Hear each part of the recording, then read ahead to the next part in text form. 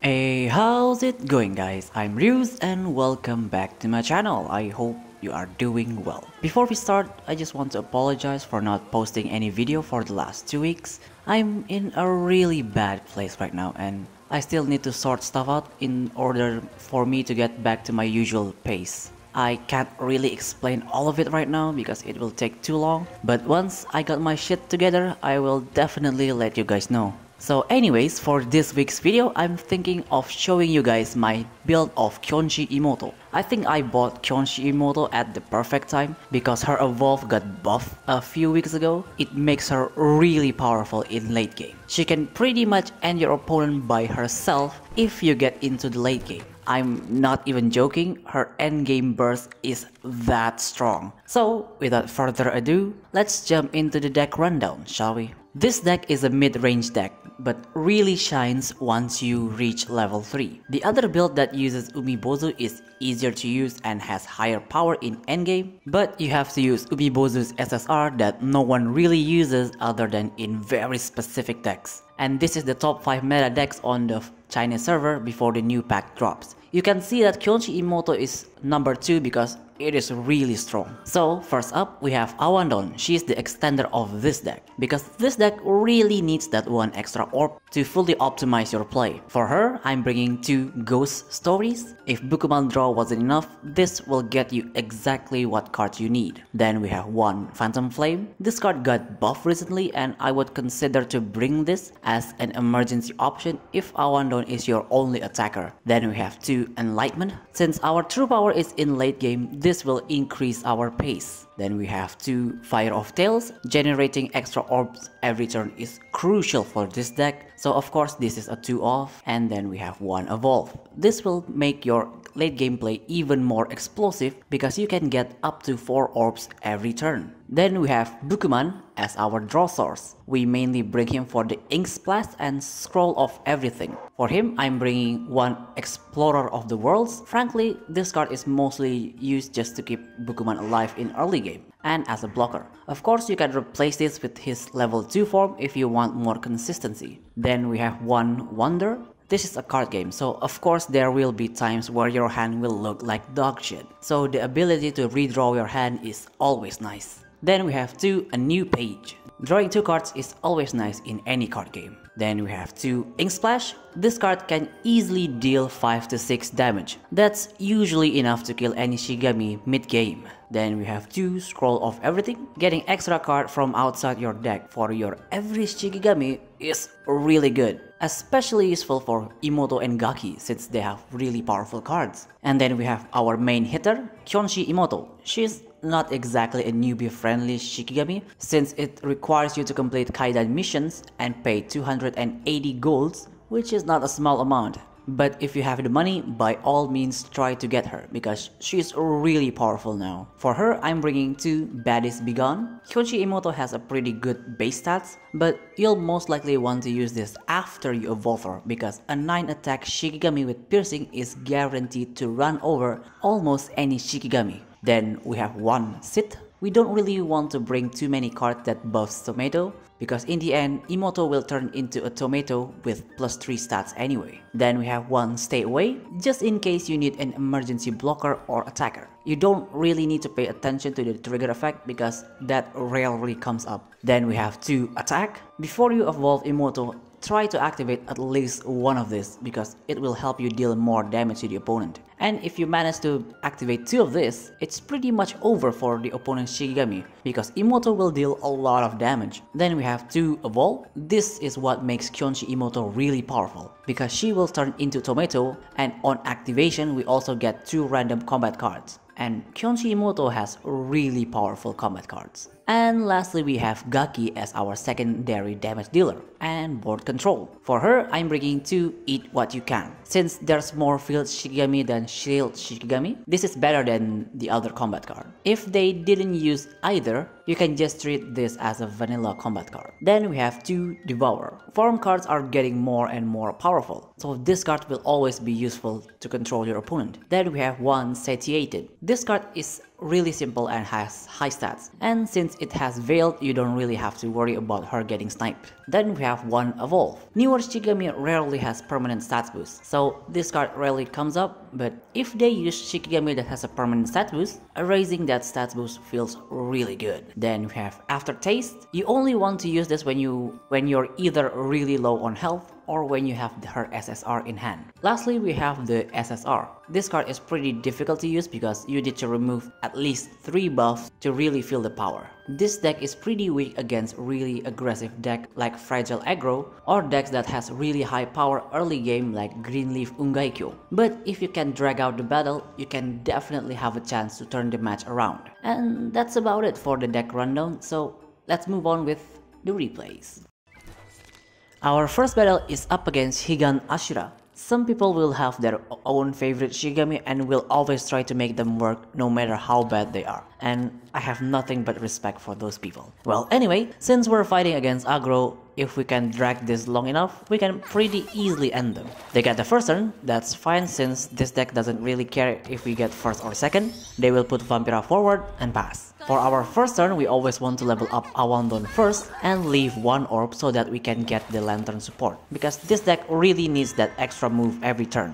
And by placing a 4 attack Tomato, they will need to waste a card to get rid of it or sacrifice Vampira. On their turn, they will evolve Higanbana, and as expected, they will sacrifice Vampira because they want Ashura to attack next turn, or they have Ashura's form that they want to use. On our turn, we put Phantom Flame on Awandon, then use her to attack directly. I know I said that we need the extra orbs, but by doing this, even if they manage to get over her, Ashura will take quite a bit of damage. On their turn, they will put a form on Ashura, then attack with him.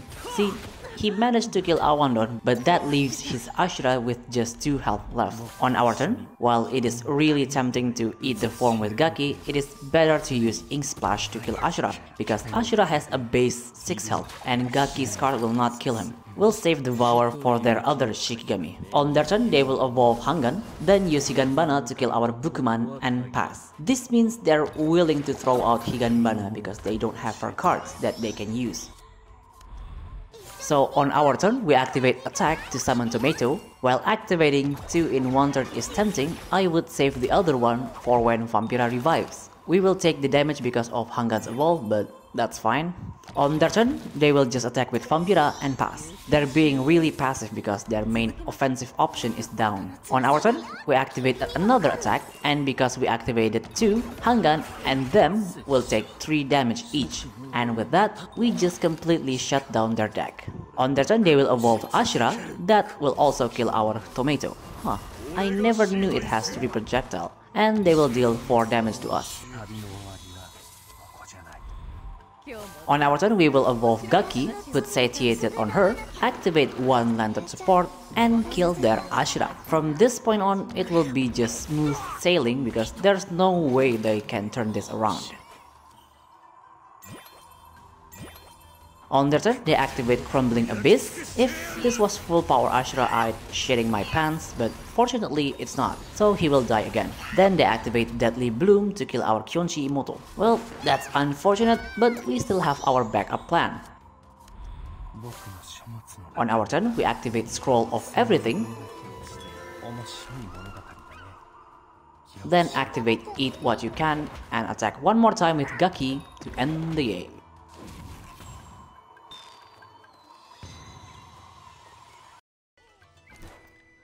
Our second match is up against Taishakuten Control. This matchup is pretty easy to deal with because we have Gaki. We mainly want to shut down Taishakuten when he puts Holy Child. We can leave Bukuman and Yoko alone. I guess Tamamo is dangerous once we reach level 3, but we can finish them off too in level 3. We get the first turn this time, and as I said previously, we just want to level up Awandon and pass. On their turn, they will put the Holy King on Taishakuten and Explorer of the Worlds on Bukuman. Then they will direct attack. Gaki got attached with Lotus, but that's fine since we're not going to use her until level 2 anyway.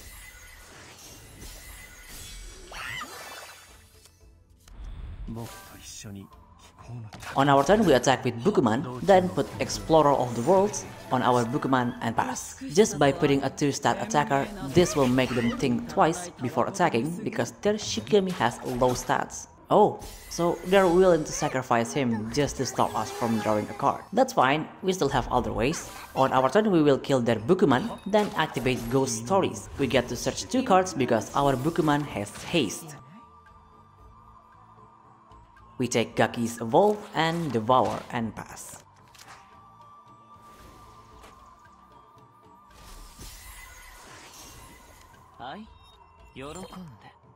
On their turn they will activate another The Falling, then put Destined 1 on Yoko.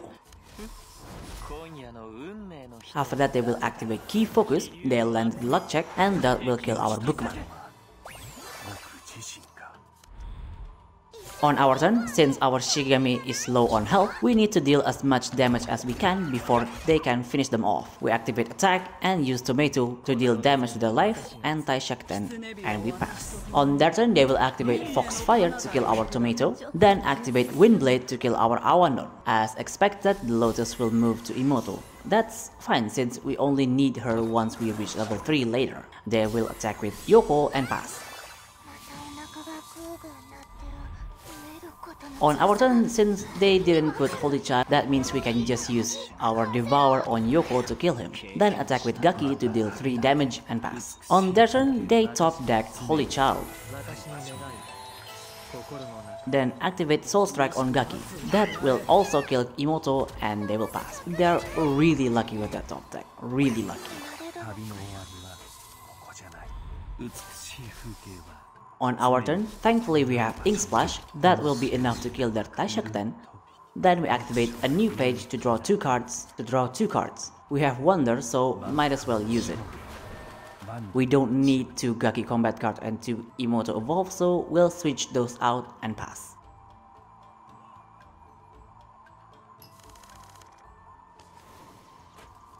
On their turn, they will just attack with Bukuman and pass. This is the problem with Taishakuten Control. Once we kill Taishakuten, their stuff just stops working.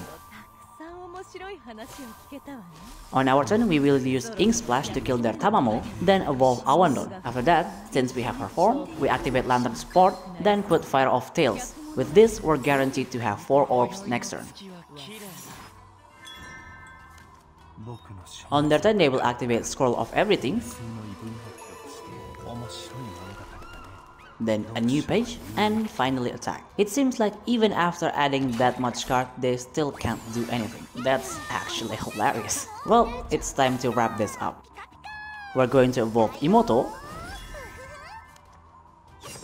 activate the Piercing Combat card to get rid of Bukuman, then we basically use the rest of her combat cards to completely annihilate them.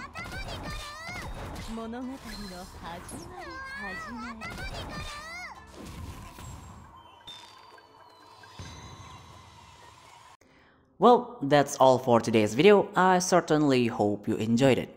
Once again, I'm sorry I still can't upload like usual until I finish sorting out my problems, so I can't ask you to support me on Patreon or Ko-Fi since I'm not providing you guys the contents that you're looking for. But I still look forward to your comments as usual. See you guys on the next video. Bye!